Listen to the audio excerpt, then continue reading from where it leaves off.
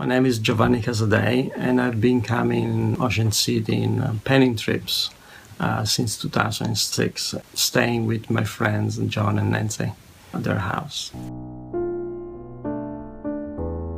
I'm very appreciative of this opportunity to paint 10 hours a day landscapes, which is one of the subject matter that I love the most.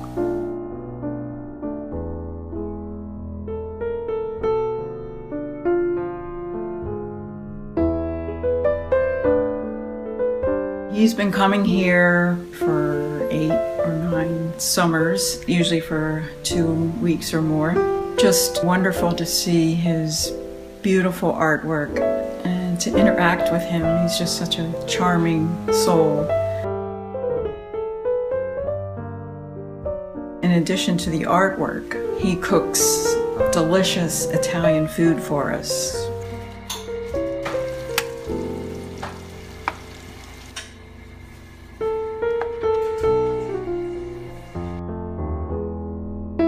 So I just hope he'll continue to come here and do his paintings and be our friend.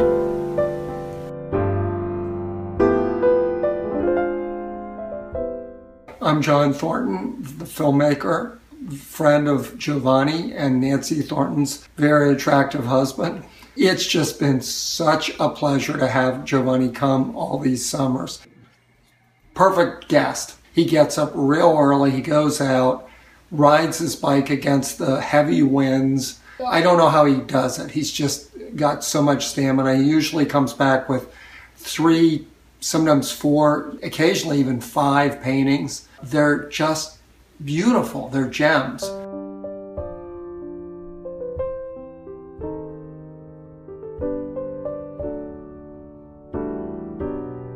Giovanni's work has evolved slowly over these years.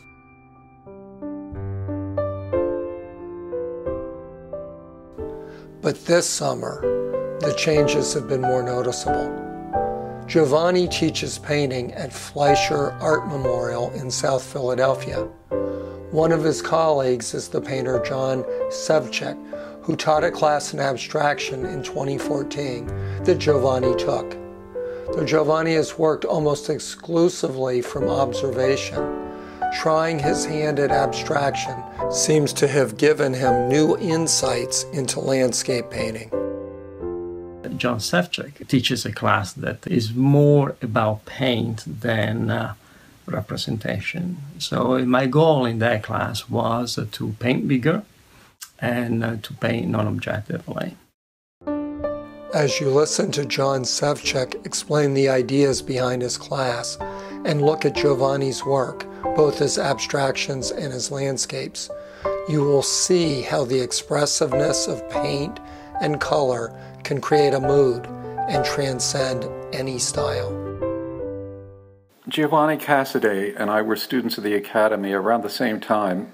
We both teach at Fleisher Art Memorial, and Giovanni likes to take classes now and then to explore his abilities.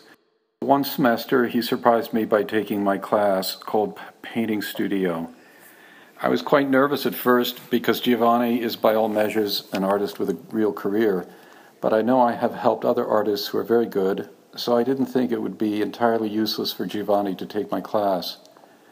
Well, he was the ideal student. He was earnest, open, respectful, communal, a delight in every way to me and his classmates. I recommend a form of drawing I call scribble drawing, which consists of exactly that as a beginning.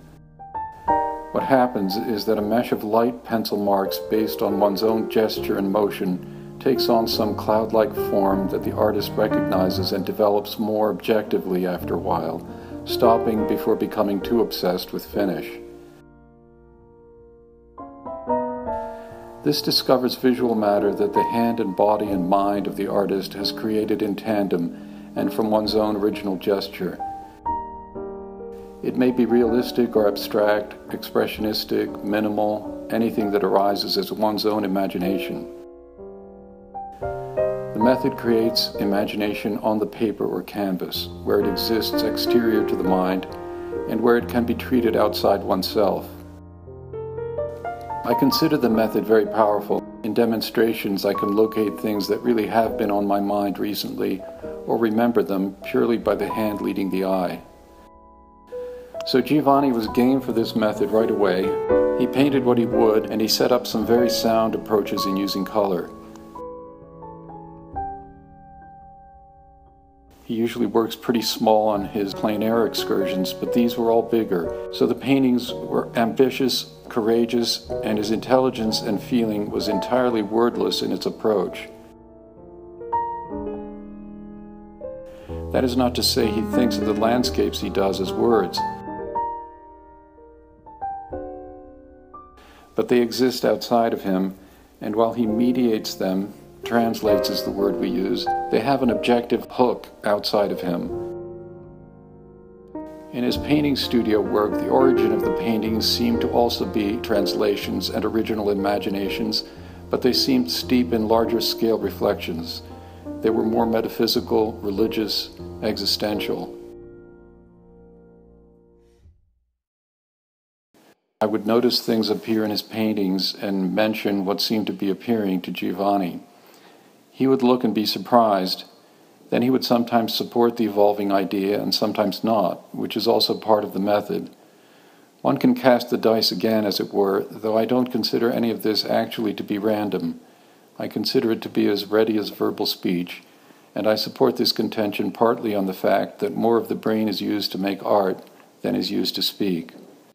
The human figure was important in most of Giovanni's paintings from that class, but their situational presence seemed to confound him sometimes or make him work against them. These were charged paintings, and Giovanni reported that he thought a lot about them. Claire said to me that he was up at night and strangely excited by the class. When I saw his show at Gross McLeaf later, I didn't see any of those works, but an acceptance of thicker, darker paint seemed to increase a dimension of his work. It seemed more grounded in mortality. I and Lynn both liked the show very much and saw a deep change. Giovanni is mortal and reflective. He writes very good poetry that demonstrates his concerns about time.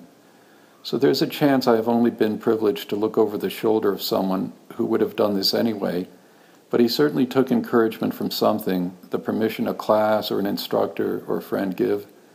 I feel he might have done all those paintings without the class, but that was what happened. I still have vivid memories of the entire matter. So I think the experience in the abstract paintings, it gives me more freedom for a great interpretation of nature.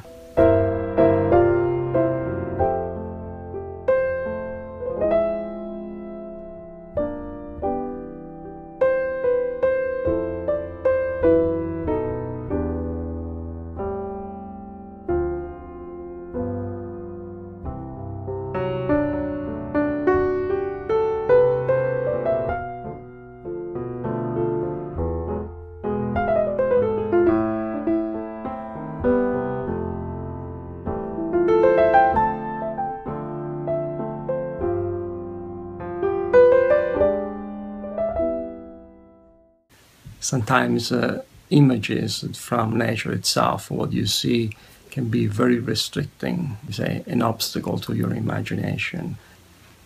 I'm more oriented into the abstractions of reality itself. The details that come across, they're not descriptive, but they are just about light and brushwork and colors. It's a path that I'm working on it to don't be descriptive, but to evaporate the form into light. Self-doubt and ego-driven anxieties can plague an artist, but Giovanni has a very different philosophy about the art that he makes. What I do is this. It's like a fisherman goes out to fish. He has all the gears in perfect condition, like he wants it. That all my gear is as I want it. And then I go on the spot. If I get excited about what I see, I just have my best intention to do my best work. Now, do I know if I can catch the fish or not? I don't know. Even the fisherman, he doesn't know if he's going to catch the fish or not. But, you do the work anyway, and whatever happens, happens. What I can do is just be at my best. I'm centered in myself. I'm engaged in what I do, and I'm into the process. I'm loving the process. And I never know if I'm going to get a nice painting or not, but I don't care about that. What I care about is the experience of painting. The experience of painting is going to enrich myself, even if I paint a bad painting. And that's all I can ask.